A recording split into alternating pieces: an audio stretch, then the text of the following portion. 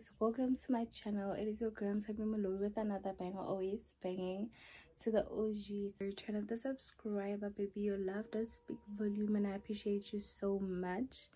To be part of the royalty family or gang, you can choose to be either, because I am both. Please do subscribe to my channel, like this video, comment anything you like down below, press the notifications button so that you get notified every time I upload a new video, and that's on period. So let us get right into the video. Yes, so the first thing that she taught us is having good communication with your client, with your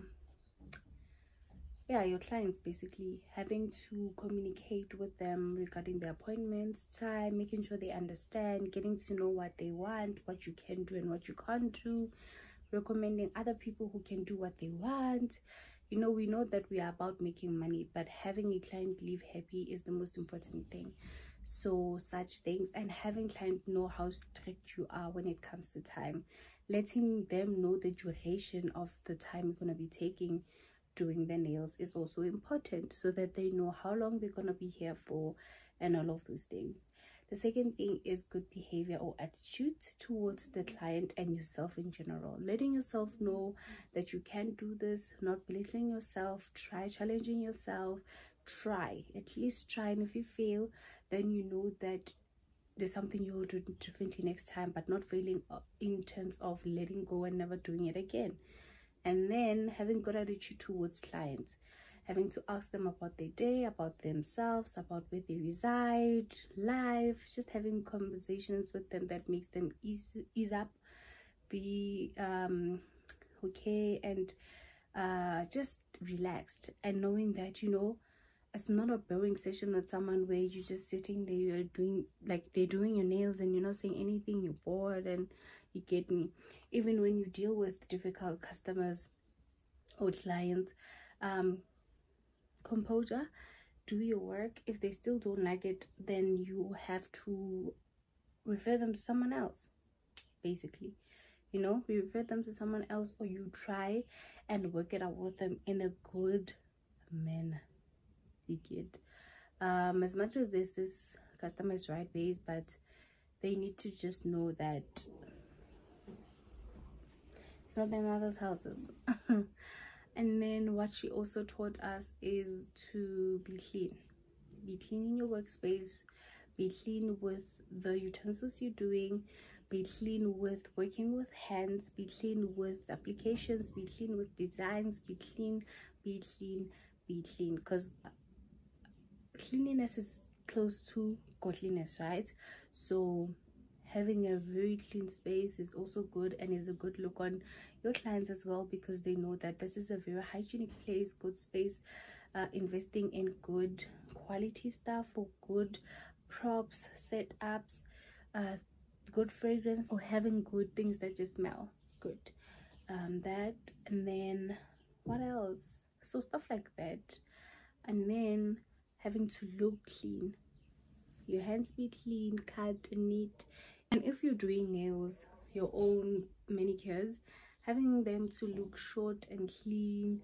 Yes, you can do long nails because you are able to. I think it's preference when it comes to that, but still looking clean, having uniform on, looking professional, having different towels to change them so that they're not too stained, because acrylic can stain towels and it could be hard to get it off, and other things like acetones could dye the towel. So there's a lot of things that goes into the reason why it's important to have many towels. And what else? Yeah, those kind of things. And then the next thing that she helped us about is marketing ourselves. Marketing ourselves on social medias. That's something I always advocate. Advertising yourself or marketing yourself in social media spaces. Like, I've started on TikTok and it's kind of working out for me.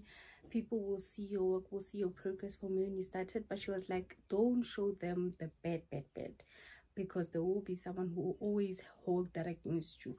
But show them the process of you getting better from your mid progression to now being a good working nail tech, you know, the process of how you start and how you end. You get me? So marketing yourself, letting people know you, where you're from, your contact details, the different styles that you do, so things like that. And then after that, sorry about that, I'm not wearing anything down here. I'm about to just wear my skirt because we're about to leave. But yeah, for now that is all. And then when we come back, I'm just gonna continue with the other things that I learned from a beautician school. See you guys later. So guys, the other thing that I learned, I'm back. We came back very late, so I decided to quickly come to this before I settle. But the other thing that we learned is how to take care of like broken nails. Not broken as in like you cut it, but like infected nails with fungus infections, or how to clean them, you know, because when nails are like that, you're not supposed to do pedicures on them, but you can treat them and let them grow and be healthy, you know. So how to take care of that.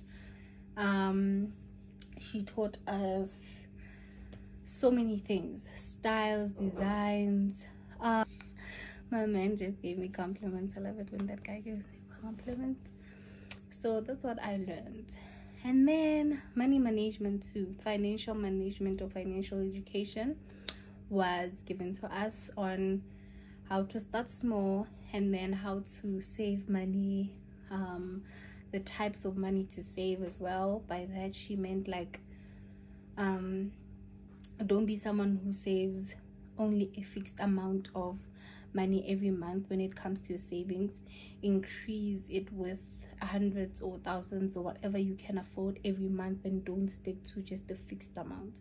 So if every month you want to save 100 rand, every month add 50 rand or another 100 on top of that, but still stay to the beginning amount. So she taught us that. She taught us, that's something that most people do know though. She taught us to have recording books, or record money in books, or accounting books, you know, or ledger books, to account money, to pay tax, register the business, those type of things. So I really don't know how to get in depth so that you understand and lay out the different dynamics or different steps, but she just gave us a good financial education. I think that's all I could say. And then what else did she teach us?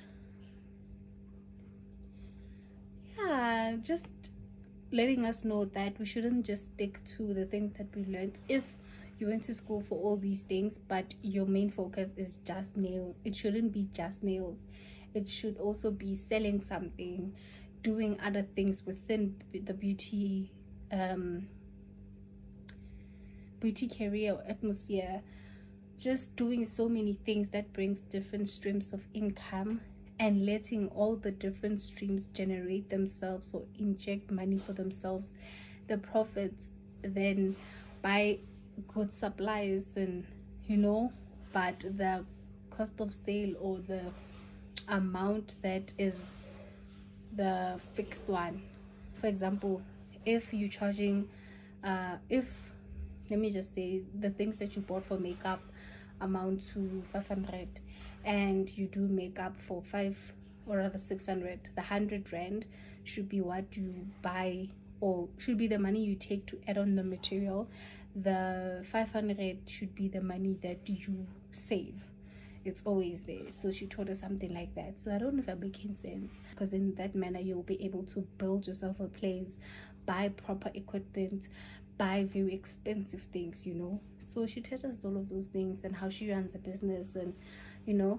And then sometimes I always get to school early, so we get to talk, and she gets to give me other insights on how she grows a business and how it's still working, why she has 3 shops and they all do different things but within the beauty space, and you get me. So it's really been a very crazy and amazing journey. What else? Oh, she's a prayer warrior. Whenever we start anything, we start with prayer. She starts by praying. Before every day 10 o'clock we pray.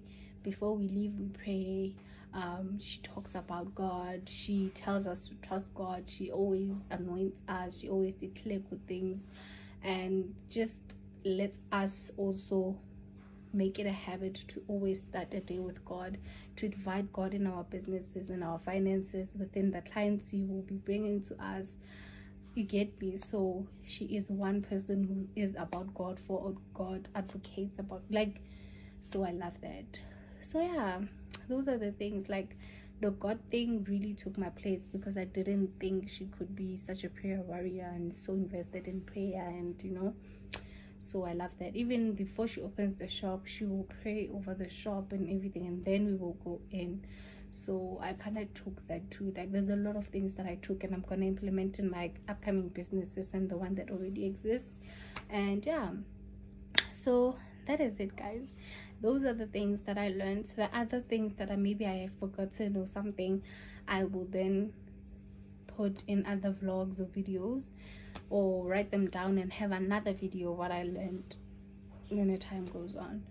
But yeah, I hope you guys enjoyed this. Please don't forget to subscribe to the channel, like this video, comment anything you like down below, press the notification button so you get notified every time I upload a new video, and that is on period. So today, from the girl right here, it is a good even. Bye.